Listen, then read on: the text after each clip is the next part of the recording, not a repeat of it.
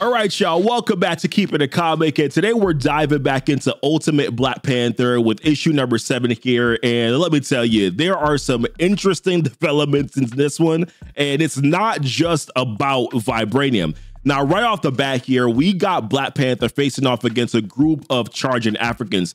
Now, the reason why this is happening in the first place here is because Ra and Khonshu have established a new kingdom right outside of the Wakandan walls. They've been performing miracles, making big promises, and basically setting themselves up as the new gods of the African people, which has won over a lot of them to their side, which has also allowed them to build an army of followers who are now all in on their cause. Now, this puts T'Challa in a pretty tough spot here because he is the protector of Wakanda in Africa, but now he's forced to fight his own people. But of course, his number one rule is don't kill anyone. Now, with the energy that's stored in his suit from all of the attacks that he's been taking on, he knocks out a few of these newly empowered Khonshu soldiers. But then another wave of them comes charging on in. Now, at this point here, T'Challa calls in some backup, right? Because Storm and Killmonger, they're still in part of the Wakandan tribe right now. Now, he reminds them, pacify them, but don't kill him. So then Killmonger fires off a sonic boom here, which is just enough to be able to stop them in their tracks. And that gives Storm an opportunity here to come in and then blow them away with the wind, preventing them from causing any more harm. Now, Killmonger says something that I thought was kind of funny here. He says, it's gods and kings now, it seems. And then T'Challa responds back and says, listen, first, we need to find out Khonshu and Ra's weakness, and then it's kings destroy gods. And then Storm, with a little bit of a concern in her voice here, later on says to T'Challa, she's like, you are more kind than your enemy, and I hope that you do not come to regret that.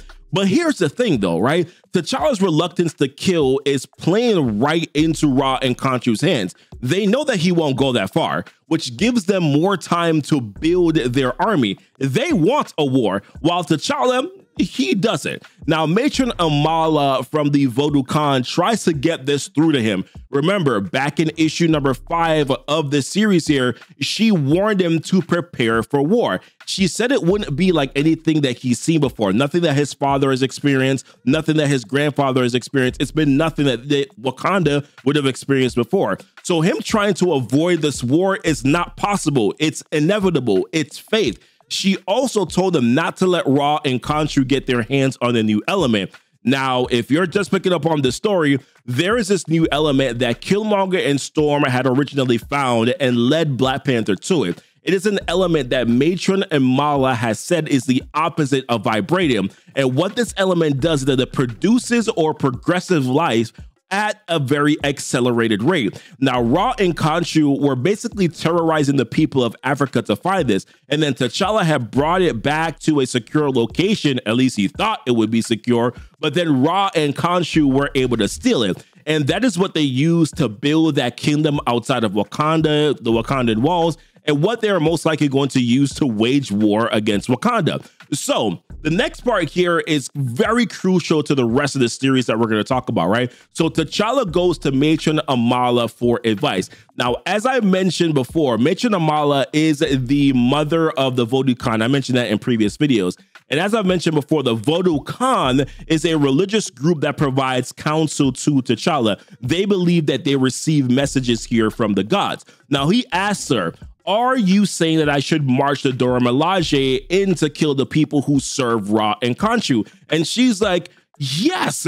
She explains that while it's admirable that he doesn't want his people to die, that the choice isn't his, it's theirs. But T'Challa pushes back, right? He believes the war won't end with an army, but with understanding the source of the enemy's power. And he's talking about the element. And honestly, T'Challa's kind of starting to piss me off a little bit here because Ra and Khonshu, they have the element. They've built a kingdom. They've got followers and an army. And you know what they want next. They want Vibranium. And yet this dude is still hesitating here. It's very frustrating. And I know a lot of you have been talking about Ultimate Universe T'Challa, Ultimate Universe Black Panther, that he has not really been operating in the smartest way that we're used to seeing T'Challa operate in the 616. And he's doing the same thing again. So listen, T'Challa starts to suspect that Imala isn't telling him everything.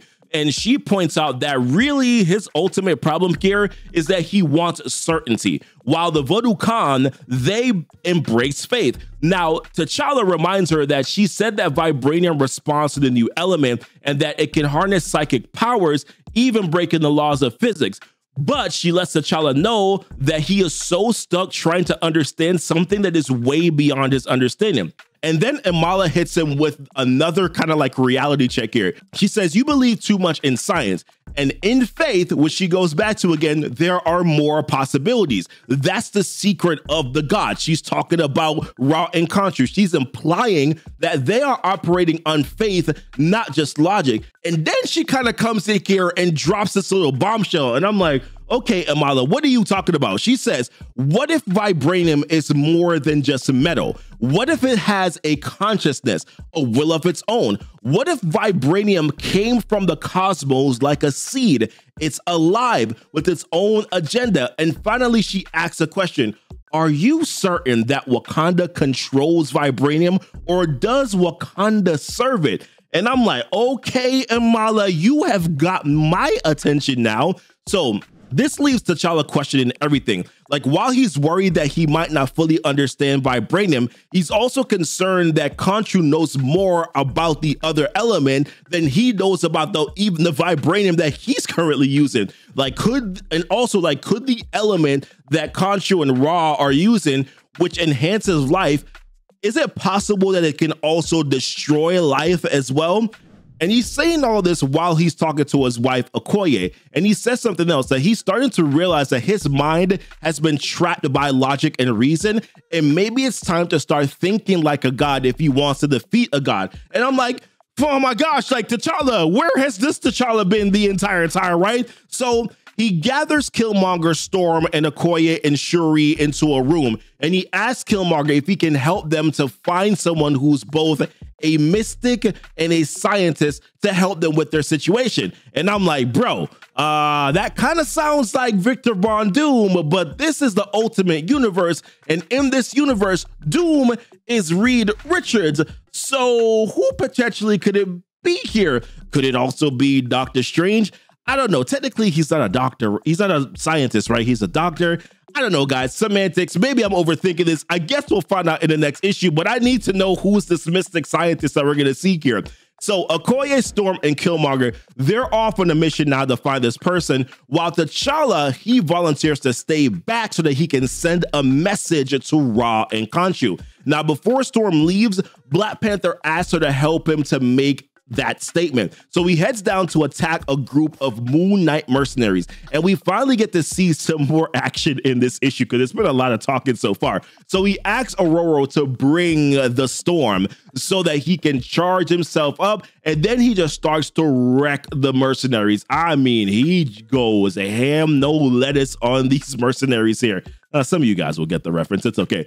And there's this like one shot right here where he like jumps through the crowd, and there's like a few of them, and he's like shocking them all at the same time in like suspense. And I'm like, this is kind of fire. Now, there's a group of captives that were with these mercenaries, right? And T'Challa tells one of them, name the one who set you free. And the guy says, the Black Panther. And then T'Challa is like, nah, bruh, say it loud. And then they all scream, Black Panther. So clearly, T'Challa is working on reclaiming his name and putting the gods on notice. And he then asks another captive that was there, he says, what does Moon Knight promise you? And then he says, he promises that soon there will be no place here where he cannot see. So T'Challa responds, well, let him see this. And then he throws a surge of electricity into the air as Ra and Khonshu look on. But one last thing to mention here is that Khonshu says he has a kingdom built on sleeping power, and he's talking about T'Challa, and it will awaken. So it seems that there's more to this vibranium that even Khonshu knows about. And then he adds, the cry of Wakanda will scream. Listen, the stage has been set. Who is this mystic scientist? Does Vibranium really have a will of its own? Is it actually alive? And what are the secrets of the element that Ra and Khonshu have as well? Find out next time, guys, here. But seriously, leave a like on this video here for the YouTube algorithm, subscribe for more here on this channel, join our Discord so that you can get more updates here outside of YouTube. And as always, guys, thanks so much for kicking it with Keepin' It Comic.